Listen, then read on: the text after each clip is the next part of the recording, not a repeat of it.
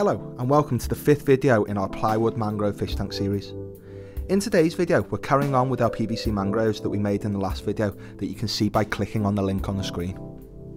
To finish off our mangroves, we're going to paint them to more closely resemble the real thing, and then we're going to coat them to make them safe for the aquarium.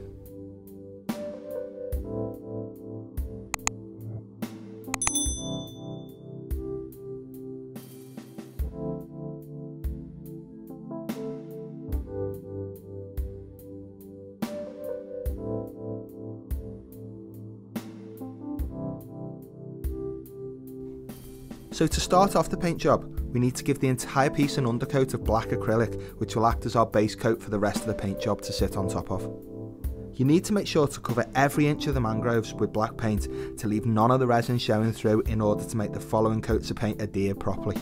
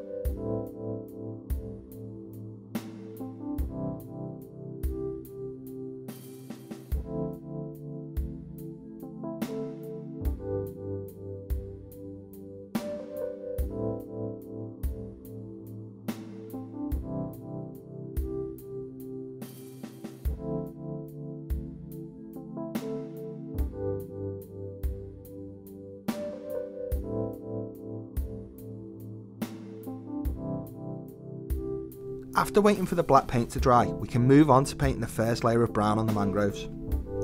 You need to make sure that the paint isn't too heavy on your brush, as we want to pick out the raised parts of the mangroves and leave more of the black showing through in the recesses to give a nice textured effect that will be brought out even more with the last layer of paint.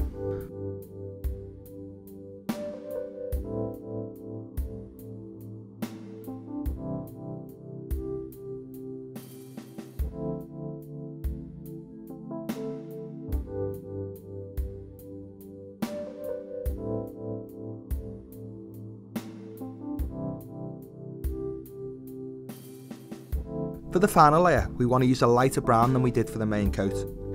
If you don't have a separate lighter brown, then you can simply mix white paint into the original brown paint until you get the desired colour.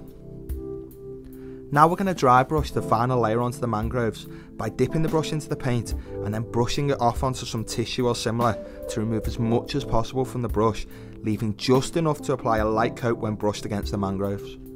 Focus mainly on the top parts of the mangroves, where the light would hit naturally for where you are highlighting the roots until you've covered the tops of all the roots.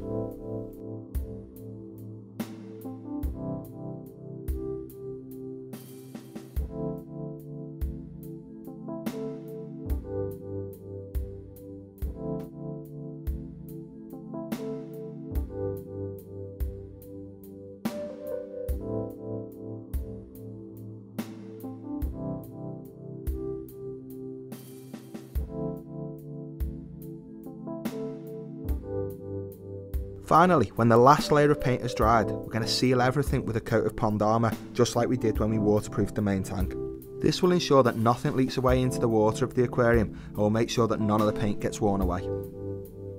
Make sure to mix the pond armour according to the instructions that come with it and give the entire mangrove piece a good covering. Make sure not to leave any gaps and give extra attention to the ends of the pipes where you need to cover the inside as well as the exterior of the pipes.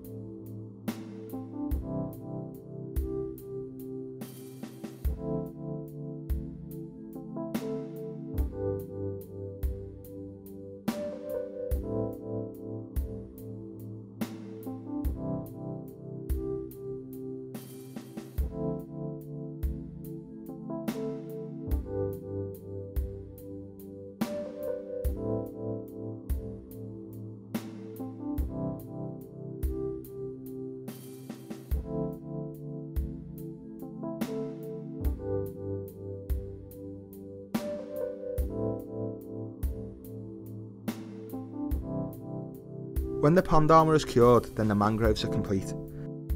You can place them into your tank for your fish to enjoy.